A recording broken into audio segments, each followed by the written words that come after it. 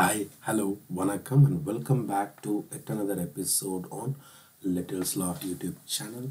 So, in one of our previous videos, we discussed about the parallel controller, which is one of the controller which is used in JMeter. It's a customized controller, and we also discussed about what are its advantages and what are the limitations and what's the difference between the parallel controller and the other frequently used controller. So today in this video we will see about the parallel HTTP request. So this parallel HTTP request and the parallel controller comes as a package. So when we install the parallel controller and we copy the files, the library files and the ext files, we will have two jars, and one is for the controller and the other one is for the parallel HTTP request. So now we will see how to add this HTTP request to our script. So to add, we'll have to go inside the controller and go to add, and then under the sampler we can see the parallel HTTP requests. So when we add the parallel HTTP request, we do not have any other options other than adding the URLs. So to add the URLs, we have to click on add row, and I have few URLs already here, so let me just copy them. I'm coming back to the original one that we added now, so I'm just clicking on here and just adding the request, and then I'm copying this second one, coming to the add row, adding the values. Let me just and we have the other option of adding the rows, and then we have copy rows, so we can copy the rows. So I have copied the rows here, and then we have the other option. The third one is to delete the rows. So in case if we do not want any request, we can delete the rows. So now let me change the values here. So as we can see, we have got just the options to enter the URL. So this can be a HTTPS request or HTTP request, and this can be even a GET request or a POST request. So the only option that we can enter here is just the URL. So what can be used? So this can be used in case if you really want to add, or if you really want to bring some tokens, or in case if you want to load some supporting files to your script, which will really help to keep your session alive or something like that. Or in fact, you can use it to download some resources, or you can use it to download some static content. You can very well use this parallel HTTP request. So let's check it out. So I have two HTTP requests. So let me add 01 here. So we have got two requests. One is parallel HTTP request 01 and then parallel HTTP request 02. So we have got two requests, and we will see how does it work. So currently we are inside the parallel controller. I have got one user, and let me run the script and I will show you what happens. So I'm running the script.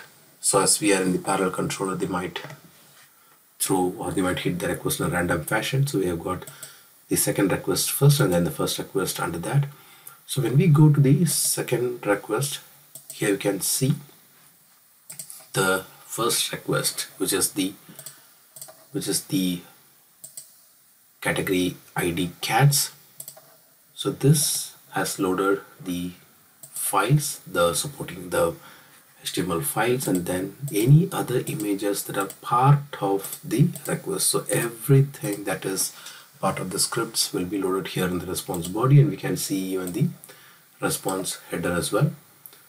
So here you can see, so this is the request. So here as part of it, so even though we have given this URL as the request, under this you can see it has bifurcated, and it has called all the other supporting URLs. So even these were not being initiated, or we did not send any of these requests, but it took from the original request, and then all these other requests has been generated as part of the primary request. So the next thing is, what if I add a think time between these two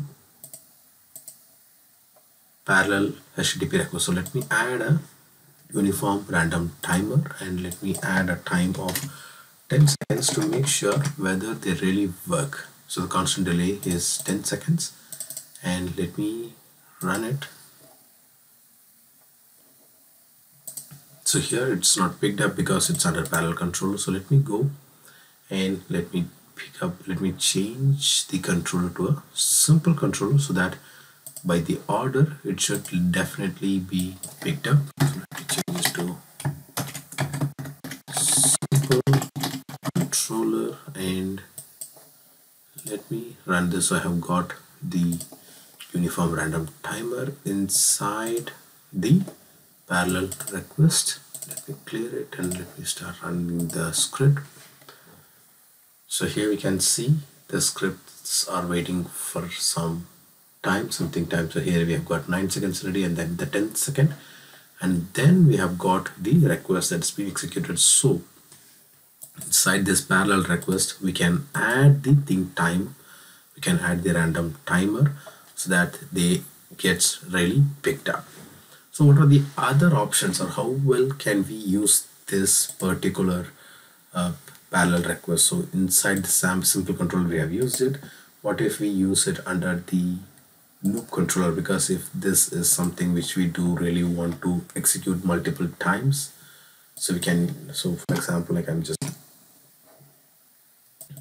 giving it for 10 iterations and let me run this script, and here you can see, okay, let me just stop the random timers, reduce it to 1 second to avoid enough number of throughput. So let me clear it, and then when I run it, so for every 1 second I'm getting the request that's been tested. So the loop controller, so this parallel request works very well under the loop controller. So the same way we can try with different controllers. So we have tried it with parallel controller, we have tried it with the simple controller, now with the loop controller. So in case if I want to try with a random controller, what happens if I run this request with a random controller? So let me try it again, and when I run this request, here you can see it has been very well executed. So there is no issues in using this HTTP request inside any controller. They work very well, really very well, and you can use the think time, the timers, and also you can add these pre-processors or post-processors, and also you can use any config elements in case if you want to extract any values. So here I have added a regular expression extractor to get the values, but still it doesn't work. Even though I have selected the main sample and the field to check is body, but you can use the parameters to parameter the value here. So let me try that.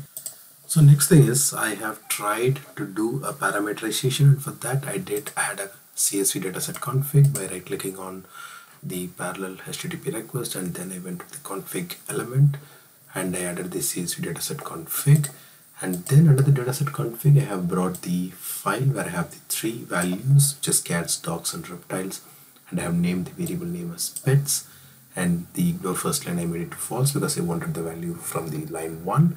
I have not made any other changes, and then I have replaced this value in my script here. So there was this value, the cats, and then I replaced it with $pets and $pets. So then I tried to execute the request and I found this parameterization is not a suitable thing for the parallel request, because here you can see the first request is the only one that has got generated, which shows that if there are duplications, it will ignore the other request and it will just test, or it will just run only the unique request. So here we have got 3 requests, but it's executing only the same request, because the reason here is it is running it has the same value. So let me do a small change. So what if I'm running with dogs?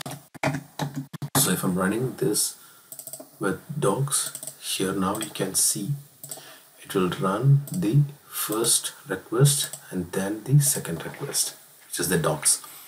So this is another unique feature, because if you have the same request under this request, it won't execute. And then let's see one more thing. So let me create two threads and let me run the script and let's see how does it work.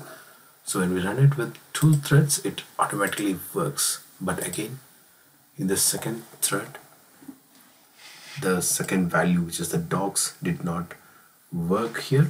So this parallel HTTP request does looks like it has to be used in a very straightforward manner, and you cannot, or you do not have the flexibility currently to make any changes, or you cannot use the regular expression extractors, that is the correlation part. You cannot do it, and you cannot very well utilize the parameterization part. So these are some of the limitations which we have in the parallel controller, so the parallel HTTP request.